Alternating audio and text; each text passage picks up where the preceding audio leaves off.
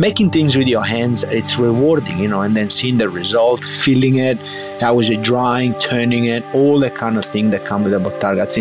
That's why artisan products are so great, and I will always make it like that.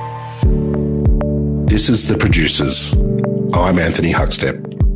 He may be renowned as one of Australia's best chefs, but Giovanni Pilu is making a name for himself by producing Bottarga, a key ingredient of his homeland, Sardinia. And the story of how it all started is quite extraordinary. When I learned in hospitality, I was 14, right? And I used to work with my uncle and my auntie. They got no kids, so I was like a son for them for many years. And during the summer season, I used to go and work for them at the bar that they had at the port in Olbia, where the ferries used to come in, with the tourists from, Civitavecchia or Genova or whatever. And I used to work there for like 3 or 4 months during the school holidays, because in Italy it's 3 months of school holidays. And I loved it so much. And I used to see these guys, these old retired guys coming to the port and sitting on the wall and fishing for mullet, right? So the mullet doesn't bite. So you put the bait around. They used to make a mix of bread, oil, and so this sticky bready stuff to put it around the hooks. So it was many hooks that they used to wrap this stuff around, and then you catch the mullet. When it starts biting, they felt it, and then they pulled it, and they used to grab, catch it on the gills or on the side, because the mullet doesn't bite. It's very it's not like it's, how do you say, diffidente? It doesn't trust, like the bite. So they just eat around it, and this guy so skillfully, they used to catch it for extracting in the raw and making Bottarga. And that's when I first came across this stuff, that my uncle, he used to beg these guys to go, if you're making some of the stuff, give me some. And I remember eating it to start with. And you know what what it reminded me of? When you eat Vegemite for the first time, and you just go, really? Do I need to eat this stuff? And then slowly you may go, actually, it's a little bit salty. It's not bad. A little bit of butter on it. And then you kind of, get to kind of like it in a way. It's that kind of thing that it reminds me of, and I was so young. So it was quite a pungent fish flavor that, as a kid, it wasn't easy. It was challenging. But then it became like moreish, because, the flavor, it's so great. And, and the salt, salt, like sugar, you get addicted to stuff like that, right? And this is why now, when I see Bottarga, I can eat chunks of it. And some people still struggle with a little bit of, Bottarga on the pasta, because they're not used to it. But once you get used to that kind of flavor profile, then it can become quite addictive. Bottarga is commonplace in Sardinian cuisine and is being used more and more in Australia. But what exactly is it? They call it, the fancy name is, they call it the gold of Sardinia, because it's, the color and, it's so vibrant and the golden color. But it is like something very, very simple. It's basically fish roe, predominantly from the mullet, grey mullet, and you can have tuna as well, which I think, it's nice, but I really prefer the mullet. And it's basically preserved in salt for only a couple of hours. So you don't need to keep it under salt for a long time, because that alters the flavor of the Bottarga. It can become quite salty because it penetrates too much. So the salt is just to preserve. So we leave it, a few hours rubbed in salt, and then the salt gets literally rinsed off on a very gentle jet of water, and then it gets put on trays that they are perforated, so the air flows in this temperature controlled and humidity controlled fridge to dry for, it depends on the size, it can take from 10 to 15 days. It depends on how big the Bottarga is. That's it. That's as simple as that. Like Vegemite to Australians, Bottarga has a special place in the hearts of Sardinians. Because it's one of those ingredients that define our cuisine. It's a big part of it. It's like porchetta arrosto. It's like pecorino cheese. It's like mirto. It's like bitter honey. All those things that, are staples of Sardinia and recognize the region of Sardinia, the island in this case as well, of Sardinia, and differentiates from the rest of Italy. That's it. Bottarga is one of them. And I know that there is, Bottarga gets made in Sicily, gets made in the south of Italy, like other cultures make Bottarga, the Greeks make it, and, I know in Japan gets made. But I think the Sardinian one, it's got to be like anything, the environment, the salt, all that kind of stuff. And I think, it has been a part of our, diet, not all of the island, because, being an island, and we talked about this in the past, Anthony, that, Sardinia is so different in what they cook and how they live and the dialect and all that. And Bottarga, it's one of those things that, some people in Sardinia don't know much about Bottarga because they haven't grown up with it, or it's in a different area or whatever. But it's such an ingredient that now, people associate and they go, Bottarga, Sardinia, or vice versa. That's what, it's important. It's crucial. After a trip to Sardinia, a chance meeting opened the door to a whole new food adventure for Giovanni. It's a great story. I love this story because I was so pumped up about the Sardinian Bottarga, right?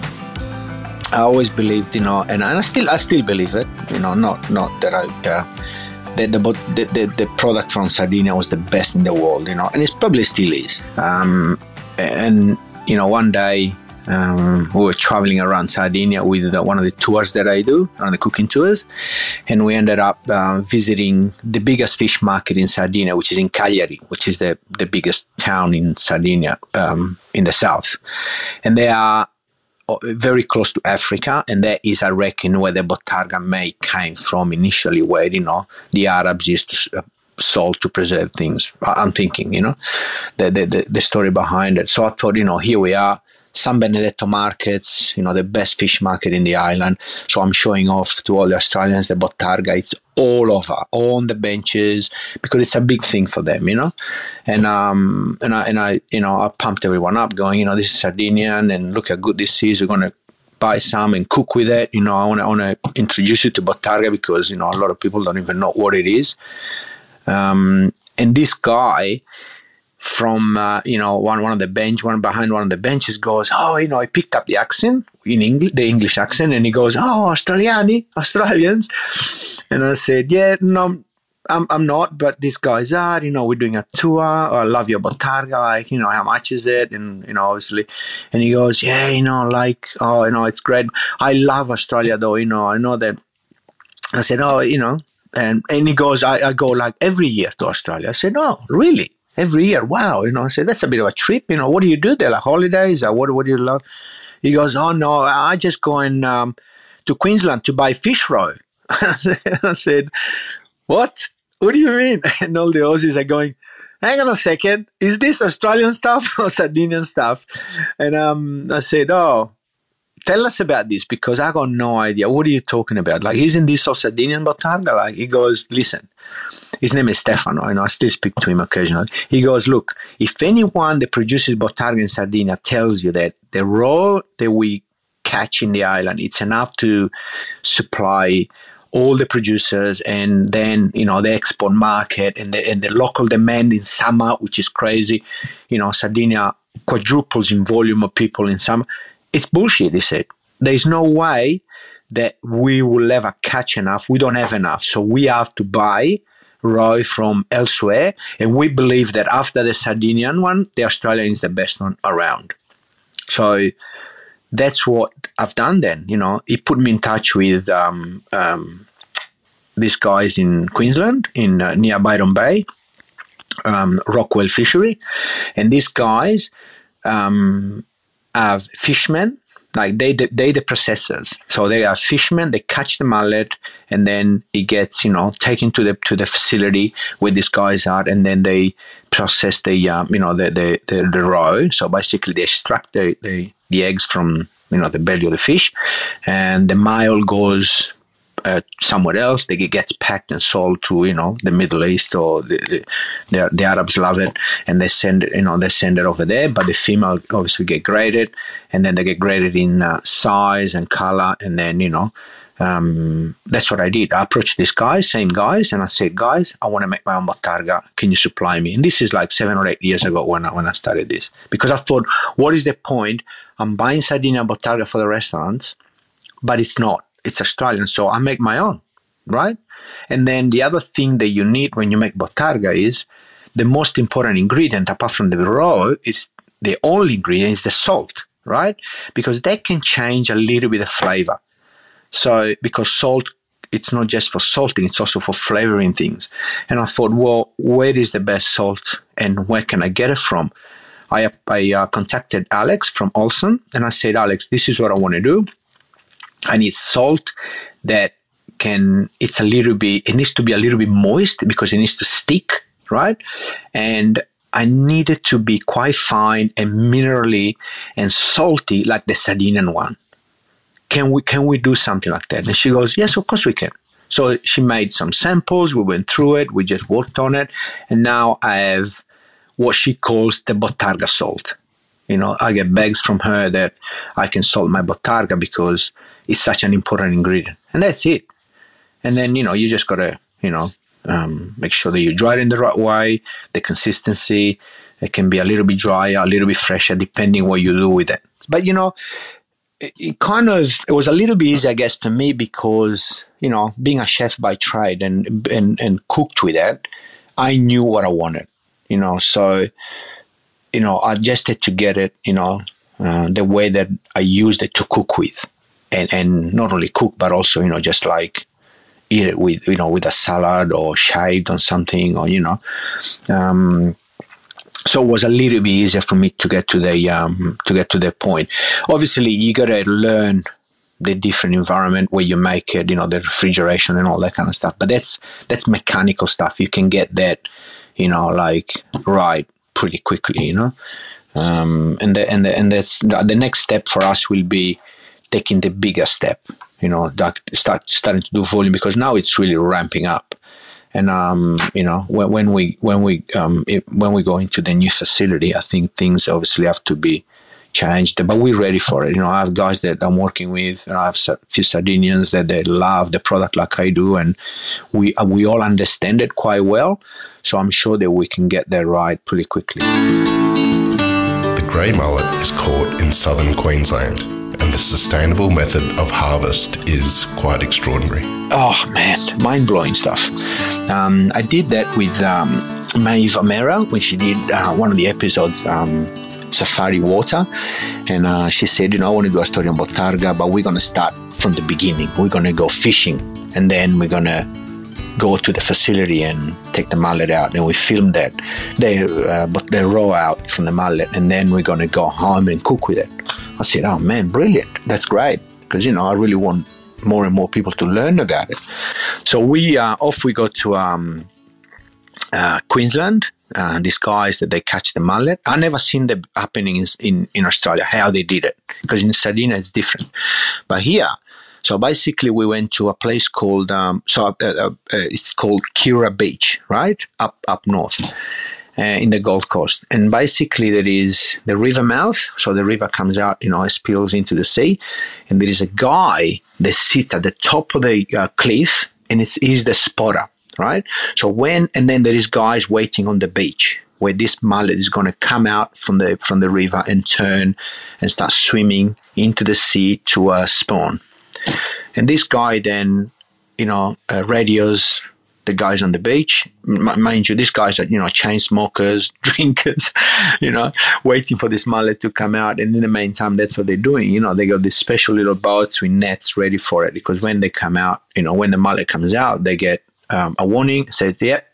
And then you see this black, patch swimming across, and these guys quickly jump on this almost like homemade jet skis with nets, and they got to round the mullet up as much as they can. They'll lose a lot of, and this is why mullet is so sustainable, because they can't catch all of it, right? So they round up as much as they can, but almost a half of it stays in the water, and they just keep. That's why there is so much of it, right?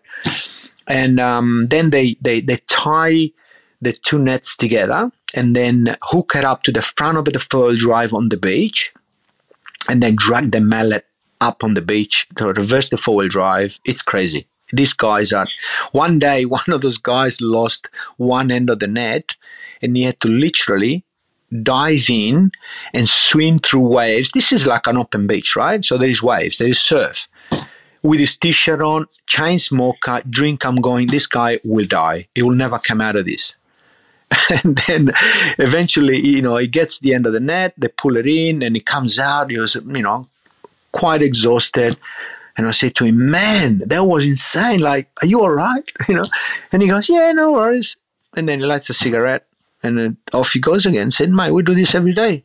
It's fine. It's like incredible. So then the fish gets graded into crates. It all happens very quickly, because the trick is to get it as fast as they can to the facility to extract the roe. The fresher, the quicker, the better, right? And then, it gets graded in males and females, and then size, because obviously the roe is bigger, and all that kind of stuff. And then, and then it gets taken to, the fishery, and then from there they process it, and they are amazing at what they do. Even there, like the facility is very slick, very well organized. Extracting the roe, grading for color, for size, packing, all that kind of stuff gets done, but beautifully. Yeah. Bottarga is very versatile, and as Giovanni explains, keeping things simple lets it shine. The first one is got to be, it's a cliche, like spaghetti alla Bottarga, right? So this is for me probably, and I wouldn't call it the best way, because it's subjective, subject to people likings, and it can't say, it's hard to say always, this is the best way. I'll say this is my favorite way. It's spaghetti with Bottarga, which is so simple, because Bottarga can be covered with many things. Otherwise, you lose the flavor profile and the beautiful texture that it's got and all that. But just having spaghetti with olive oil in a pan, as simple as maybe a little bit of garlic and chili, and grated Bottarga mixed through it, and using, some of the beautiful cooking water and emulsifying this, beautiful product, sprinkling through it, and maybe finishing it off with a little bit of parsley. That's as simple as that. Like an aglio e olio with Bottarga. That is my favorite dish. I love that. With a good quality pasta, which, it's so important. And then the other way that I love eating it is, it's shaved, because I love the texture of the shaved stuff. It's a little bit marshmallowy, it's a little bit sticky, but it's so Moorish, it's crazy. It's like, something that you want to keep eating, and again, that's me, right? Saying, this is how I love it. Shaved on buffalo mozzarella, I like it, with crunchy bits. And a crunchy, I'm thinking about shaved fennel, celery, those crunchy raw vegetables that you can have, maybe in summer, right? And they obviously, when you have something crunchy, it's texture, and then it becomes flavor and all the rest of it. But just a simple salad with buffalo mozzarella, fennel, and celery, lots of olive oil, and then shaved Bottarga on top of it with crusty bread. Man, I love that. Absolutely love it. I think that's what I'm having for lunch maybe now. I'm inspired. Sardinians are proud of their Bottarga, but what do they think of what Giovanni is making in Australia? Yeah, no, I definitely. I took it back a number of times, because we have nice packaging and all that. So I took it back to get feedback as well. I'm not like hiding that. I'm still learning about making it, and then what I'm doing with Bottarga. There is a lot of people that I still talk to, and I can call as well. So I took it back, and they love it, absolutely love it. And I don't know if sometimes you got to measure like what people say, and I'm aware of that. When people say, "Oh, this is better than the Sardinian stuff," hang on a second. That let's don't go crazy and go. Look, I take it, but I know that, it's probably could be different, but even within Sardinia, there is different flavor profiles of Bottarga. But I got really great feedback. And especially, what strikes me about what we make here is the color. Because you've seen Bottargas around and they are quite dark. And always, now the guys at the fishery, Robin, always say to me, Giovanni, we grade the Bottarga also on color because it's a visual product, right? So when something looks amazing, like the rod, it looks golden and vibrant, it's what the grading is. Like there is A, double A, and then you start going B and C grade and all the rest of it. I think that's what, and I've got amazing feedback. I think we're doing a good product, and the Sardinians love it. Yeah. I took some back when I went back a few weeks back, and they one of my cousins, Gianni, said, "Man, I love this stuff." With the success of the brand, expansion plans are imminent. Right now, it's in the best place because we're making it now fully. In the past, I did it with we co-made it with a couple of other guys, including Con and a guy up north, but now we're doing it ourselves. It's still a very small production.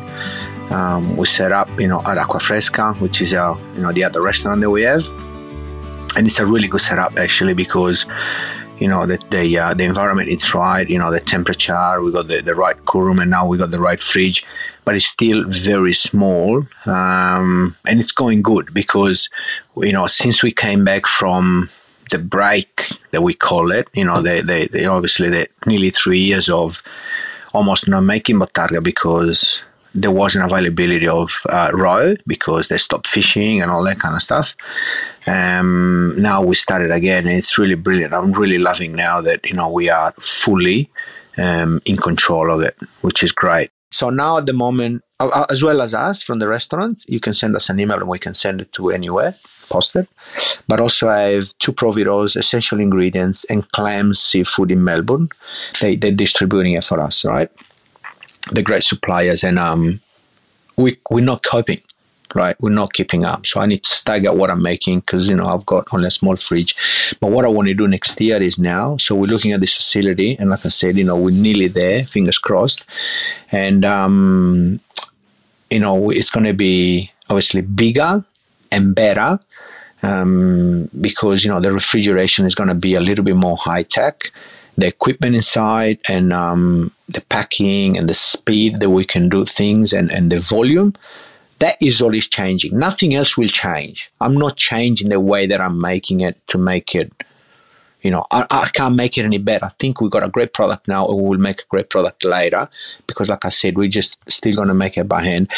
All is doing is next year is increasing volume and meeting demand because at the moment, we can do what we can, so we can't even push it. And my idea will be then to start getting to the next step of try to really teach Australians how to appreciate and eat Bottarga. So I want to start doing markets. I want to start joining with, Olson and go and do, produce markets with vanilla cheese and eating it, with their product, Pepisaya. I want to tap into those guys and we can promote the Bottarga together with other great products that they made in Australia. That is what I want to do. Like I really want to take it to the next step.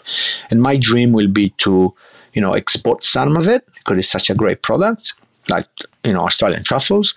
And then, I think it'll be amazing. And then, in the bottom of the drawer, there is a small, tiny dream that I want to maybe sell it back to Sardinia. That is what, that would be amazing. That would be great. But yeah, we'll see. Even with expansion, Giovanni is an artisan producer at heart, and the methods and techniques will never change. Oh, I love making things with my hands. I think as a chef, chefs love using their hands. I mean, it's an artisan product, and this is what I love about Bottarga. Even if next year we go into a bigger facility, it will still be handmade. I'm not going into a place to make more Bottarga because I want to make more, I want to sell more. I really want people to appreciate it the way they were appreciated in Sardinia in Australia, right? I'm never going to go and mechanize making Bottarga. And you can do some things, you can mechanize some stuff, right? Because some people do it. For me, what I love is just getting my hands, every Tuesday, I go to Acqua Fresca and I get the salt out, I put my gloves on, and then that is what I love, rubbing the salt into it, making things with your hands. It's rewarding, and then seeing the result, feeling it, how is it drying, turning it, all that kind of thing that come with the Bottarga. That's why artisan products are so great. And I will always make it like that. Even if we make triple the volume, we will always be making it by hand because it's so important. You got to feel it. You got to feel it, almost like pizza dough. You got to feel the dough, man. You can't. The recipe is there, but you got to feel it as well. It's never the same, Oh man, brings back memories. Lots of memories. Food. It's like music. When you eat it, you just go, I remember when I was 15. And I, all those things that I remember learning about it and all that, and it always brings back, brings me back to my roots, and I think that's the most beautiful thing, and food does that to you, it brings back memories, and I can't eat enough of it, man. I love it, absolutely love it. We have it on the restaurant in at least 2 or 3 recipes, and I just go to my staff, but chef, we got Bottarga somewhere else, guys. It's Bottarga we're talking about. It's not unusual in a menu that does Sardinian to have Bottarga in 3 different dishes. So it's okay. Relax. It's fine. Yeah, so it's important. Yeah. He may be a renowned chef passionate about his food and heritage, but Bottarga has allowed Giovanni to share Sardinian food to a wider audience.